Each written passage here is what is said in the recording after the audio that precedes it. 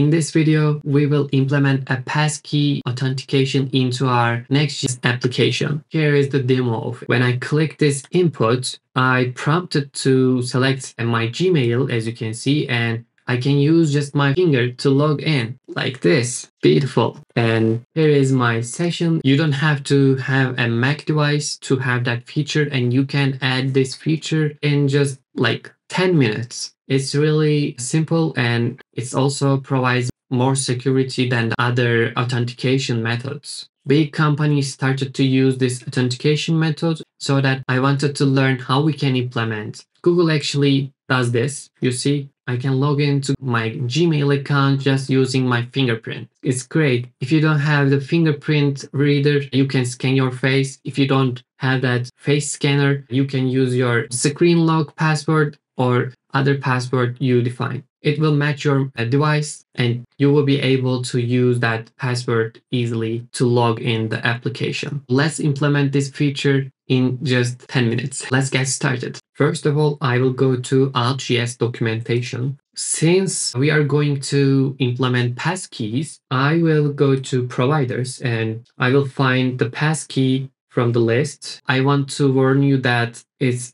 an experimental feature and it's not yet recommended for production use. So if you are going to use it, please consider this. In this tutorial, we will use Drizzle. So that's why we will use this one. I will go to Drizzle docs here. And one thing we need to be careful about is that we need to have the minimum version 5.0 beta 17. Before that, we need to set up an auth-js into our application. So I will go to this link and follow this document. First of all, we need to install Drizzle ORM and Drizzle Kit. Those are the packages that Drizzle team gives. And this is an adapter that auth-js provides. Let's paste it into our terminal. I will open a new terminal and paste it. Okay, they both installed successfully. Let's go back to document, and they expect us to have this environment variable. I will create a .env file and paste it. This key is auth Drizzle URL by default,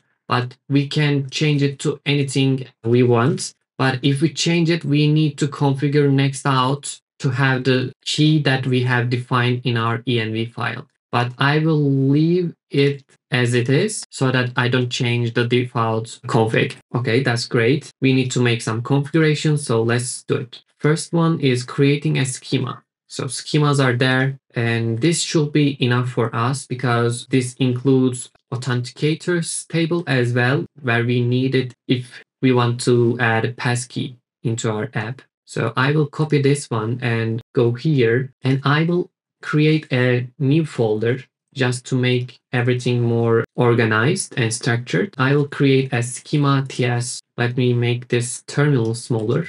Perfect. And paste it. Okay, few things. We have some warnings. Probably it's because we didn't set up next-auth and Postgres just yet. So let's install Postgres first. Great, it's done. And next we want to install next-auth, but remember that we need to install the beta version of it. So I will paste it like this so that we will install the beta version. If you install without specifying the version, it will install the last stable version of the next-auth. Okay, we still have some issues. So what I'll do is remove that node modules and package lock JSON and install the dependencies again. Hopefully the error will gone. I believe this error happens because since we are installed the Drizzle ORM first, and it creates a package lock JSON using the older version of next-auth adapters. So as you can see, the error is gone. Now we can continue to step 2, install a supported database driver. We have already installed Postgres, so we can skip this. Create a Drizzle config file.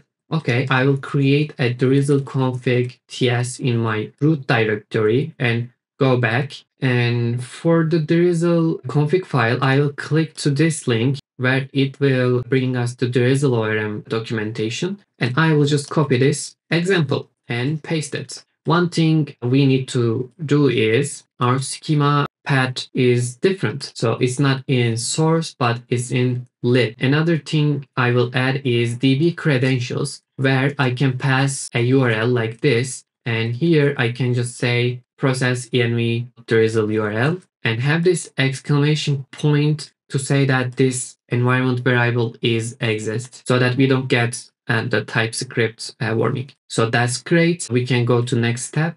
Generate the initial migration. Okay, we can generate initial migration, but we don't have the database yet, right? And also this connection string is still a constant. And what I like to do with this schemas is that I want to separate the logic of database client and the schemas we are creating. That's why I will create a db.ts inside lib folder and copy this part. So copy this part and paste it into here. And I will also grab the Drizzle and paste it. Everything seems fine. For the type safety, the Drizzle object, as you can see, takes a client, but it also takes a config object that we can pass. Inside this object, it can get a logger and schema. We will pass our schema that we have defined here. We want to pass all the tables we have defined. We can import all the things like this. Import star symbol as schema from schema.ts. And we can pass it like this. Great, we have a warning, and import path can only end with a TS extension. I think that should work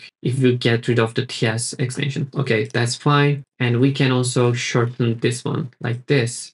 And if I hover on DB, we can see that it has the type of schema. But if I get rid of this, you can see that it doesn't have type safety. So I think that's important. One thing I will do is get rid of this constant and put env string like this, but we don't have the database just yet. I will create a local PostgreSQL container in this tutorial, but you can use some cloud provider if you want, like Neon, Railway, or other PostgreSQL cloud providers. I will copy this script and paste it into my terminal like this, and I will change the container name, but you don't have to. And my container is created. And this is the connection string so that you don't have to like manually type. You can get it from the README. And I will put it into here like this. Great. Now I can do a Drizzle generate. To generate, sorry, it should be Drizzle kits generate. And we have generated migration. Then I will do Drizzle kit push. And changes are applied, as you can see. If we take a look at the tables, we have generated account, authenticator, session, user verification token. That's great. Now we can continue to next step. Okay, we have generated. This comment is changed in the newest version. And okay, we have done it. Great. And we need to set up the adapter, as you can see. So let's copy this one and go back to our Next.js app. And I will create an auth.ts inside the root directory, but you can put it into lib, I guess. Yeah, let's do that. This adapter requires an database, and we will get it from the db.ts, and everything works. Go back to documentation. We don't need that. We will use the default schema. And okay, for Drizzle ORM adapter documentation, it's done. So let's go back to Passkey and check what we need to do. So first, install peer dependencies. Let's copy this one. So the dependency with the browser is only required for custom sign-in pages. But in this tutorial, we will use the default page of next-auth. So it's enough to install the server only like this. Go back to documentation and database setup. So we have already set up our database, so we can skip this part. And it says update auth-js configuration. Yes, this is the thing we need to make. This 2 line of code we need to add into our object, and it's here. Great. And we will import passkey from next-auth provider passkey. So let's make this P capital, but it doesn't matter. And this is also done. Last thing we need to do is create an API folder inside app directory and create another folder with 3 dots and next-auth. so that next-auth will take the control of some of the routes, for example, sign in, sign out, etc., and handle those incoming requests internally. What we will do is import handlers from the auth. And if you take a look at inside handlers, you see this function only returns a get and post request that takes a next request as a parameter and return a response. So what we can do is we can get and post, and we can actually export them. So it should work. And everything is set up now. Our app is ready. So let's check. Before that, let's go to the page, the default page, and print out session we have. We can call out like this, but it returns a promise. You see, it's a promise of session. So that's why we need to wait for it to resolve. And I need to make this component async. So it's a server-side component. We get the session, great. So let's log it in here. JSON stringify session. Now we get an error in the console. It says, please define a secret. I will go to my env file and I will say auth secret key. And the error is gone. Of course, again, you can define anything you want, but then you need to go to TS and pass your secret key like this, your secret key, if that makes sense. But since we are using the default one, the next-auth will pick up automatically. So let's take a look at our application.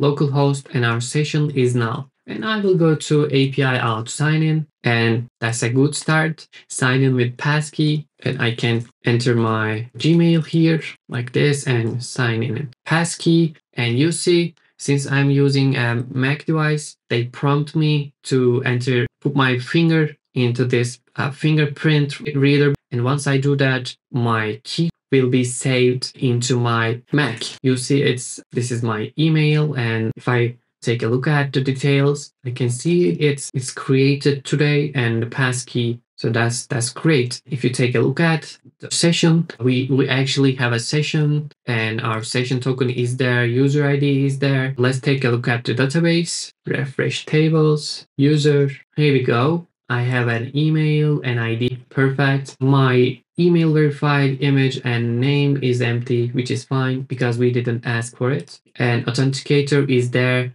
as well. So I don't have a deep knowledge how this works internally, but as you can see, we have a public key and probably my Mac has the secret key where they look for if that keys are matching, and if those are matching and provider account ID is matching, they allow us to log in. But I don't want to give a false information. You can see that I can log in using my iCloud keychain from now on. If you are not using Mac, or if you don't have a device that doesn't have fingerprint reader, you try to log in to this with a phone that has face reader, it will ask you to scan your face. If you don't have that one as well, or if you just don't prefer it, you can use your screen lock, the password that you enter when you open your laptop. So that's also another option. And if you are using a device that is not Mac, it will probably store your password in your Microsoft account or Google. Google also stores the passkey. It's up to people. But the issue I want to mention is that I can enter anything I want in here. And once I do that, I will be logged in, right? So you see, so I highly recommend you to have a flow that to confirm the email that user sign up. So maybe you have a protected route and you can check the email verified field. If it's null, you just don't show, and you can show something like you need to verify your email first. Click here to verify your email, etc. This kind of stuff. You need to send an email, probably a token or a code that will expire in a short time of period. Then if user enter that code, you will make this field true, and you will allow that user to see your app and use your app, which make more sense to me. Okay, this was UR. I hope you learned something new. I hope this video was helpful to you. Let me know what you think and how we can improve those videos. Thank you so much. See you in the next videos. Take care. Bye bye.